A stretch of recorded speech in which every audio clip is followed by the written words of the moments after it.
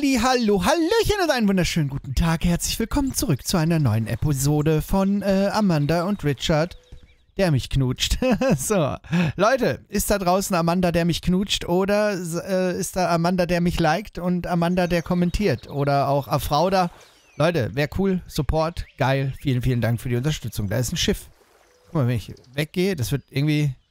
Seht ihr das? Die Perspektive von dem Schiff ist irgendwie merkwürdig, oder bin ich das? Habe ich irgendwie... Keine Ahnung, weiß man nicht so genau, ne? Wir schauen einfach mal rein. Das gute Industriecasino. Wir haben noch... Ach, ich habe geschlossen. Kein Wunder. Leute, wir müssen noch öffnen. Wir brauchen noch Kunden. Wir brauchen Sachen, Dekorationen. Hier, Schniedelvasen. Das kommt erst später. Alter, guck dir das an. So ein Klavier. Hier können wir auch so eine VIP-Lounge machen oder so, ne?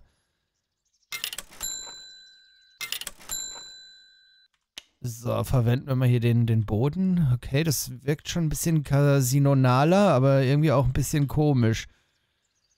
Naja, warten wir mal ab, was passiert. Kapazität.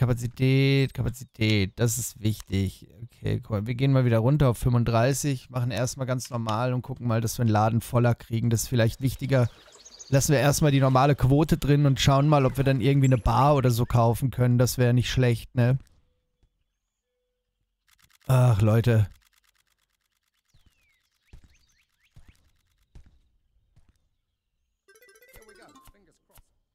Okay, das klang aber noch verloren. Das ist gut. Für mich ist das gut, wenn die verlieren. Oh, da sind die Bullen. Hier ist alles legal. Legales Casino. Hallo Hundi. Warum laufen hier so viele Hundis rum? Und warum kann ich die nicht adoptieren und zu meinen Hundis machen? Guck mal, mit den Schiffen, da stimmt doch was nicht. Wenn ich dem jetzt hinterherlaufe, dem Schiff... Ist das? Ich meine, guck mal. Das Schiff ist irgendwie an mich gebunden. Wenn ich mich hier hinbewege, ziehe ich das Schiff.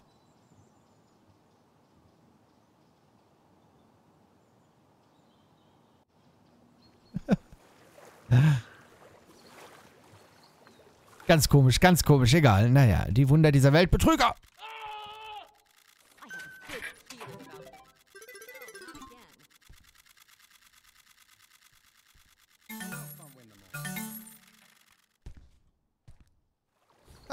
Es ist gegen die Laterne gerannt. Das ist auch noch ein dummer Betrüger.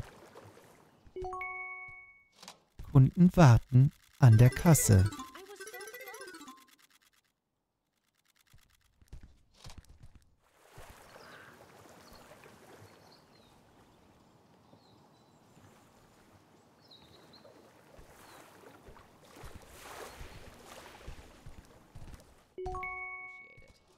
Thank you.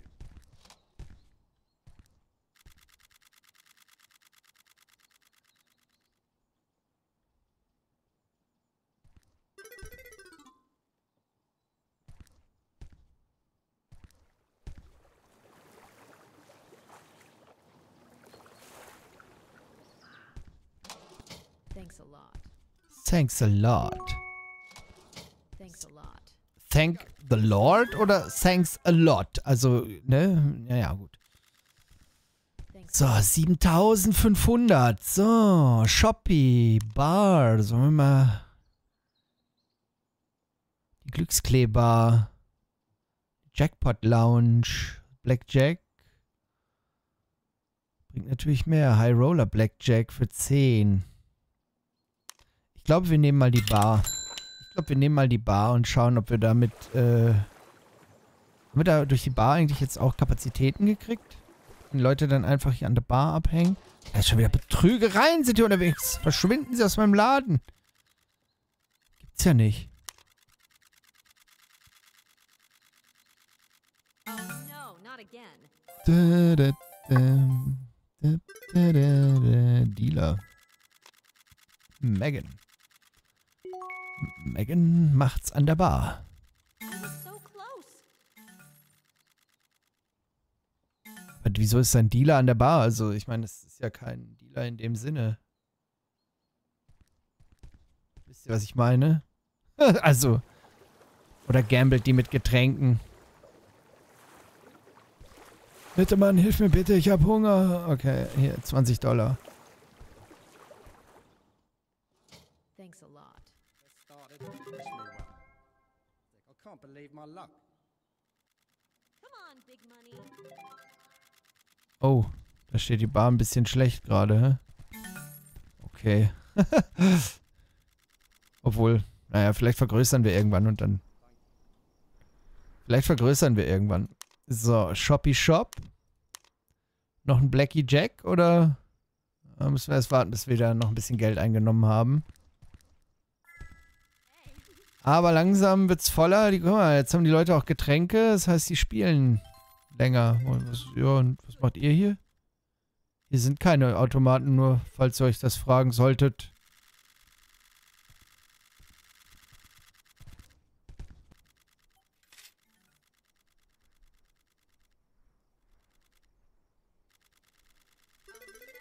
Also am Ende des Tages...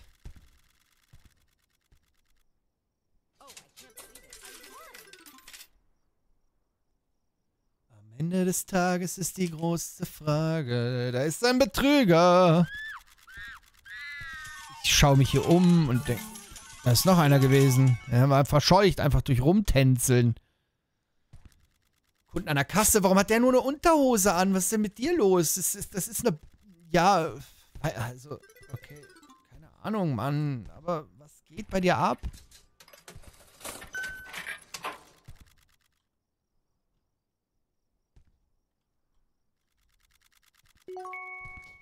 Thanks a lot. Ja, thanks a lot, Ne,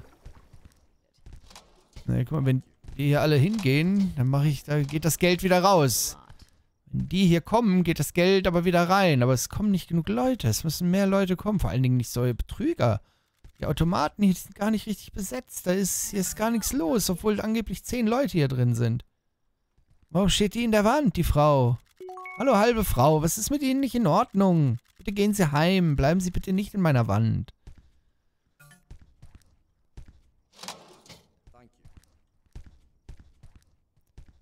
Die Leute müssen einfach mehr Chips. Guck mal hier, das sind ja 200, $300, die da immer reinchippen. Die bringen mir ja gar nichts. Vor allen Dingen nicht, wenn die so viel gewinnen. Die müssen ja ordentlich Verluste machen. Sonst bringt mir das alles gar nichts. Das ist natürlich jetzt die Frage aller Fragen.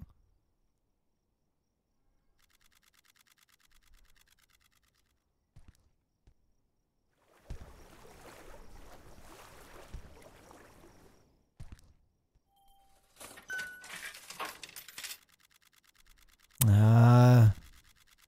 Vielleicht geben die ja dann mehr Geld an der Bar aus, langfristig gesehen. Weil ich meine, die Bar ist ja ein Plus-Plus-Geschäft eigentlich, ne? Thanks a lot.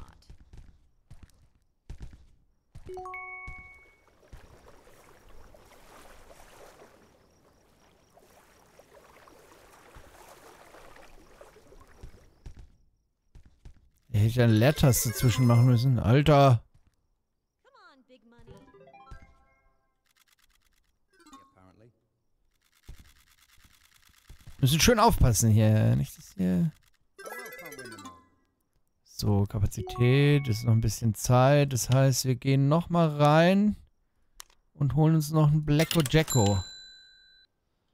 Einen kleinen, schönen Blacko Jacko fände ich eigentlich ganz gecko, oder?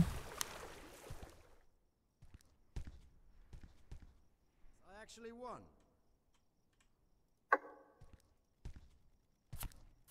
So, Jessica hat bestimmt auch Bock, hier zu arbeiten.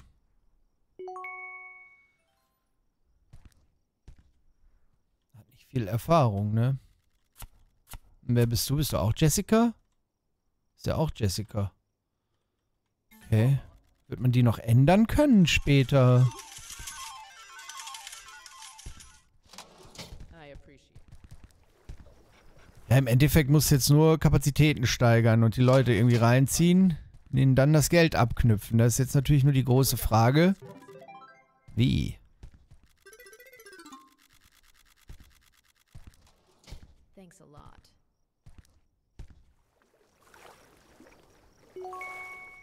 Thank you. Yes.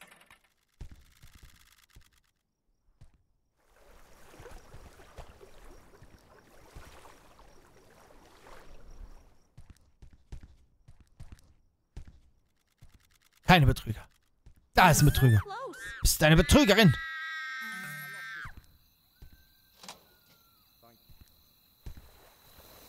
Stoß ins Wasser. Ich bin ein Casino, ich stehe über dem Gesetz. Ich meine, du siehst das wegen der Beleuchtung manchmal auch total schlecht, ne? Da wie jetzt. Da dachte ich, hä, was leuchtet denn da?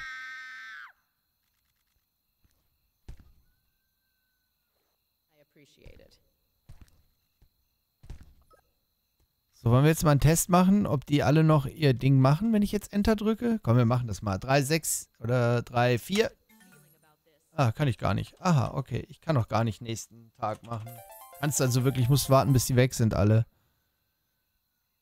Da ist schon wieder Betrügerei am Werk. No, not again. Hä? Da stand doch gerade Betrüger. Schick sie weg. Jetzt betrügt sie gerade nicht mehr. Hä? Okay. Ganz komische Nummer.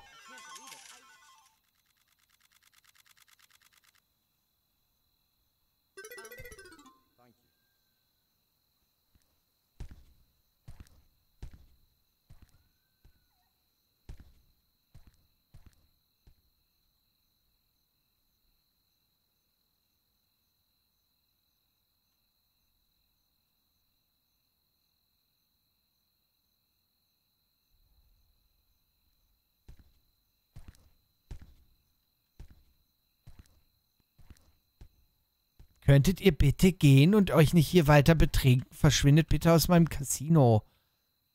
Leute, ich will nach Hause jetzt. Enter. Enter.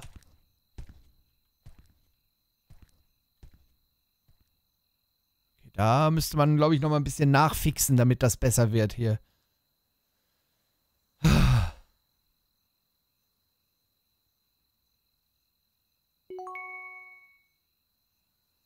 Jetzt? Kann ich jetzt? Es ist Mitternacht. Ja, hat er jetzt mehrmals gesagt. Geht bitte heim. Ich will einen neuen Tag starten.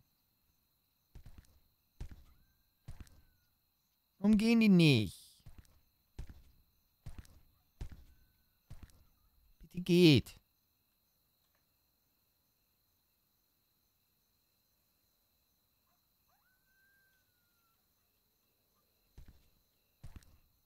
Ja. Okay, die Bar, weiß ich nicht, ob die eine gute Anschaffung war, ey. Könnt ihr bitte gehen? Es muss doch möglich sein, dass ich euch loswerde irgendwie. Ist ja grausam. Ja. Jetzt hat sie endlich gesuffert hier. Sofa. 1, 2, Sofa. So, jetzt würde ich das gerne mal ganz kurz woanders hinräumen. Und zwar so ein bisschen mittiger. Dass auf Links- und Rechtsbasis noch ein bisschen mehr Platz ist. Da können wir hier dann noch hinterher eine Automatenverlängerung machen. Hier fehlt auch noch ein Automat, den wir jetzt aber so spontan nicht kriegen können. Deswegen beenden wir jetzt erstmal einfach den Tag. 6000 Verlust. Cool. Mega cool.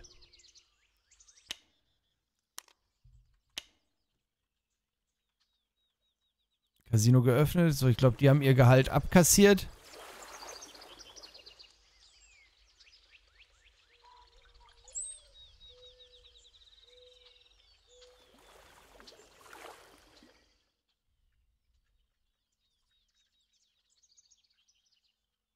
Ich glaube, die haben abkassiert.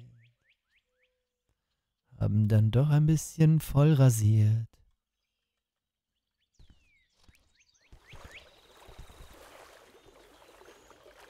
Oh, sehr schön. Alles Casino-Gäste, alles Casino-Gäste. Die bringen natürlich jetzt erstmal das Geld rein. Gucken wir mal, wie die Kapazität, wie die Auslastung ist. Da jetzt dann mehr kommt. Gibt es eigentlich hier so eine Bank, wo man sich Geld leihen kann? Mafia oder so?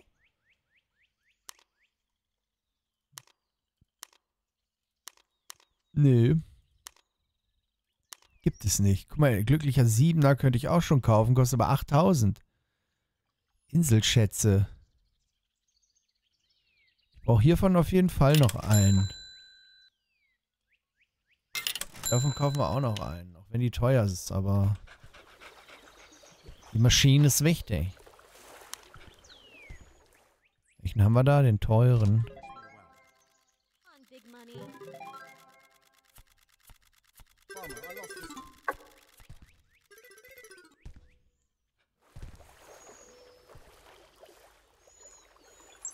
Na komm.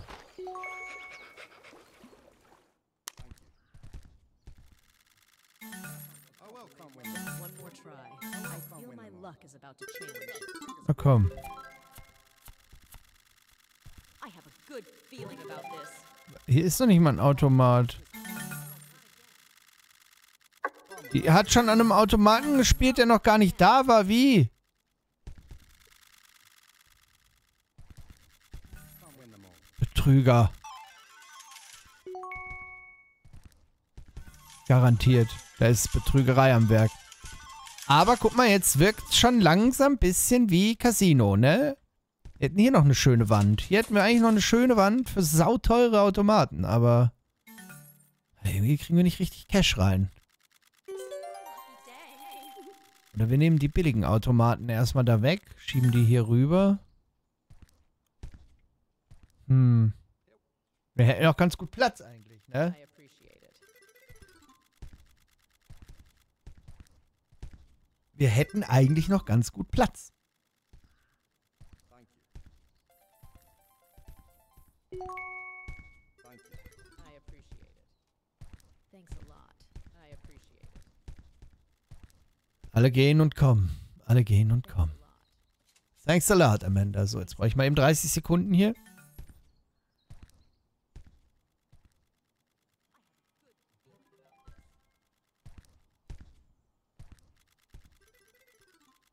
Thanks a lot. Thanks a lot. Thanks a lot. Thanks a lot. I appreciate it. Also ich muss ja hier selbst den Security machen. Feeling about this. Ich muss ja hier selbst den Security machen. So. Und nebenbei Blutdruck messen. Oh, I Ich can't. trage das mal ganz kurz ein. So. Ja, ich muss ein bisschen Blutdruck im Auge behalten. Wieder. Keine Ahnung. Stechen im Herzen, aber irgendwie weiß keiner, was es ist. Man wird alt, Leute, man wird alt. Man muss unbedingt mit dem Rauchen aufhören. Das ist super wichtig, aber ich schaff's nicht. Das ist das Schlimmste überhaupt, Leute. Ich will ja eigentlich nicht.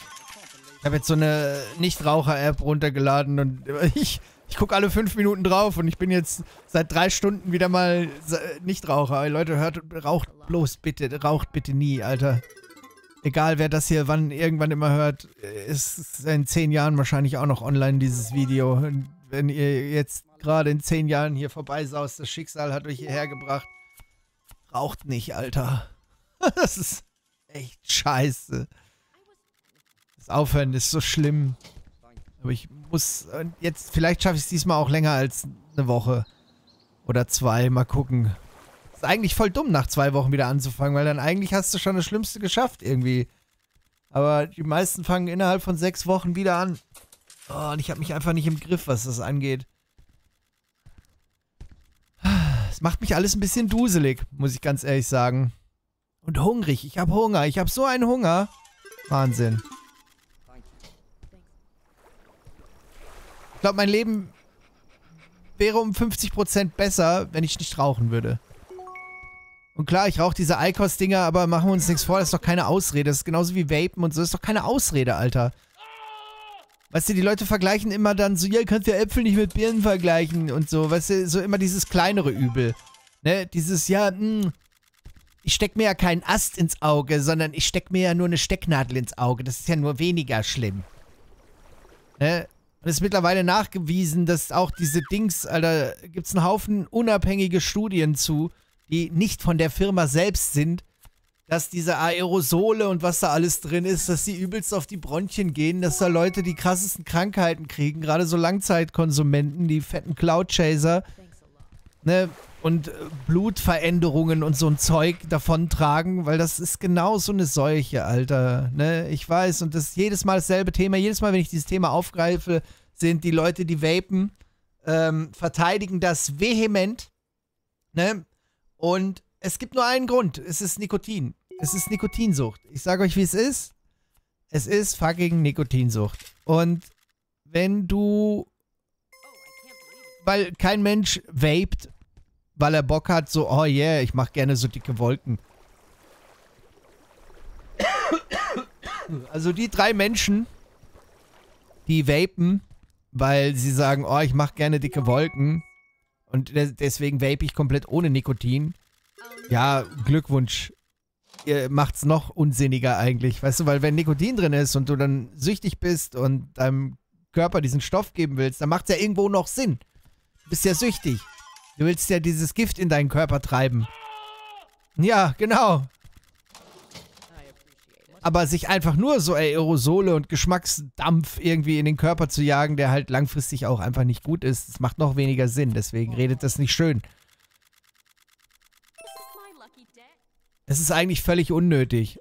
Und ich habe eigentlich gar keinen Bock mehr drauf. Und alle Leute, die dieses, ja, man muss es nur wollen. Nein, ich will das. Ich will das so sehr. Ich will das wirklich, wirklich, wirklich intensiv. Ich will das so sehr, dass ich abends im Bett weine. So sehr will ich das.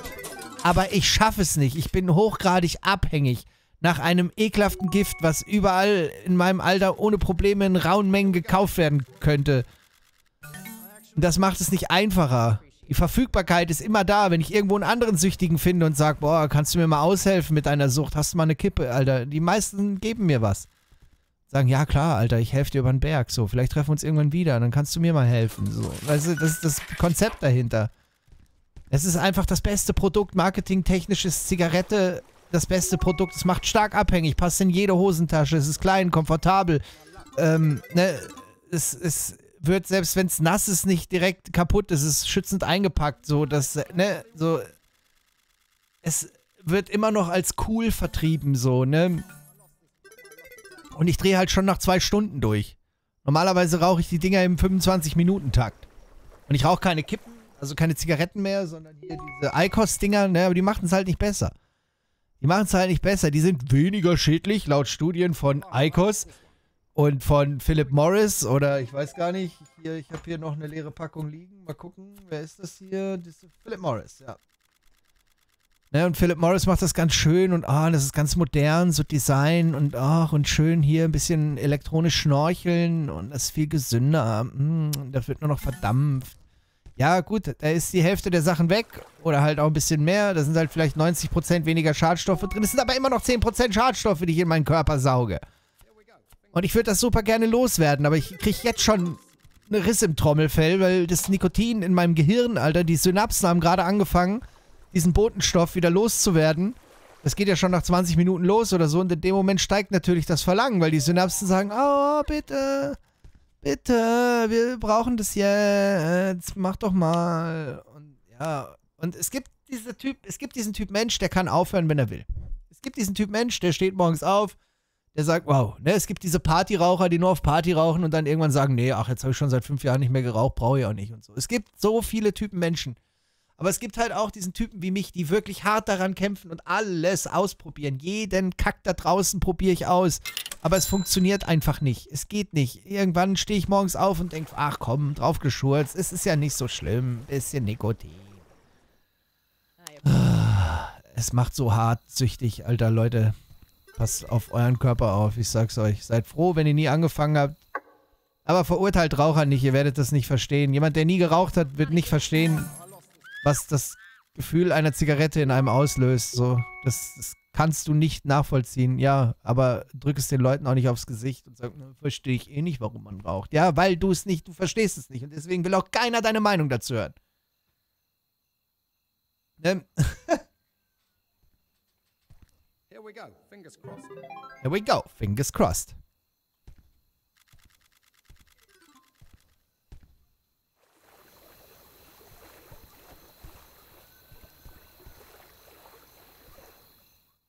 Im Industriecasino spielen sie bis spät in die Nacht. Bitte geht nach Hause oder ich werd kacken in den Schacht. Okay, da gehen schon mal wieder welche. Du könntest jetzt einfach mal noch eine Runde verlieren, bitte? Ja, das wäre super. Zeig mal. Schauen wir mal, was er hier macht, der Old Man. Ja, schön weg mit dem Geld. Ja, komm, geh lieber nach Hause. Komm, geh nach Hause. Spiel nicht nochmal, bitte. Was? Wieso spielt er nochmal? Geh doch heim, es ist niemand mehr da. Bitte geh. Ja, siehst du, guck. Ja, weg mit den Kohlen. Ab nach Hause jetzt. So, wir müssen Feierabend machen. Ich muss dringend auf Toilette. Leute, es war mir ein wunderschönes Fest mit euch heute, dieses wunderschöne Spiel aufzunehmen. Folge 4. Es war sehr schön. Und ja, ich muss das mal wieder loswerden. Vielleicht werde ich heute Abend im Stream auch noch ein bisschen weinen, aber dann, ja, vielleicht kann ich mit eurer Power endlich den Kampf schaffen. Wer weiß das schon so genau. Aber, wenn ihr Bock habt, bewerten, kommentieren, das wäre erstmal super. Und ja, ich bedanke mich. Macht's gut. Bis zum nächsten Mal. Auf Wiedersehen. Reingehauen und ciao.